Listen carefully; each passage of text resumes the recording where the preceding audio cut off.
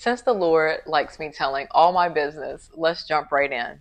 I want to talk about hidden sin. The Lord keeps raising this up in my heart to talk about in these videos. You know, refraining from sex is one of the hardest things to do as a believer that is still single. In my journey with the Lord, it is one of the conversations that He and I have regularly had, because I have said to Him from the beginning of this journey, Lord, I can do a whole lot of things right, but you asking me to not have sex before marriage is extremely difficult. I used to tell Him that is next to impossible. I don't even really understand how you think we could do that. And in the process of getting to know the Lord and walking in my journey, trying to live for God, getting into relationships, even relationships with other believers, I have definitely messed up in that space and had sex. And in those moments, I would feel so much condemnation. But one of the things the Lord taught me was to never keep that hidden. If you keep your sins hidden, the devil will always use that against you. He will cause you to walk in so much condemnation that you start feeling like, I shouldn't even walk with the Lord. I shouldn't even be trying anymore.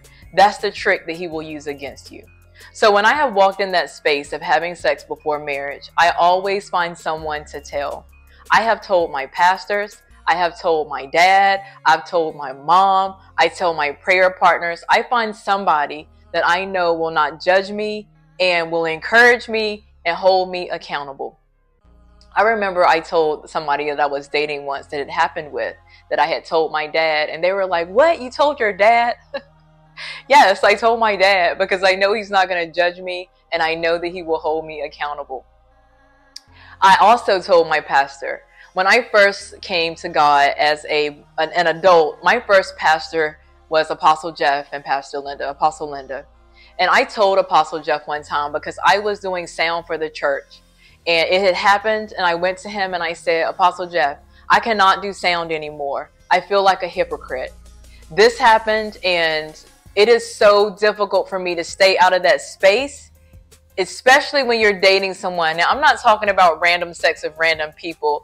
Those days are far gone. I'm talking about trying to be in a relationship with someone that you potentially can marry and then walking into that place of having sex.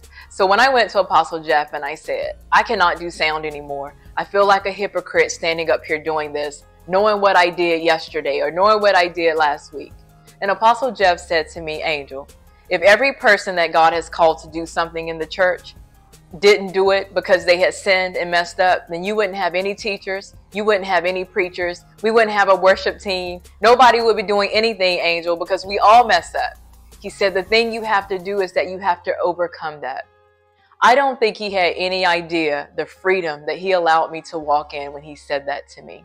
See, if you do not allow the sin to stay hidden, God will send somebody to encourage you, because we all get it. We all understand. And chances are the person that you tell, they've been there too. So do not let the enemy keep sin hidden. Tell somebody that you can trust so they can hold you accountable, and the devil will not be able to keep you in condemnation and also bound to that sin.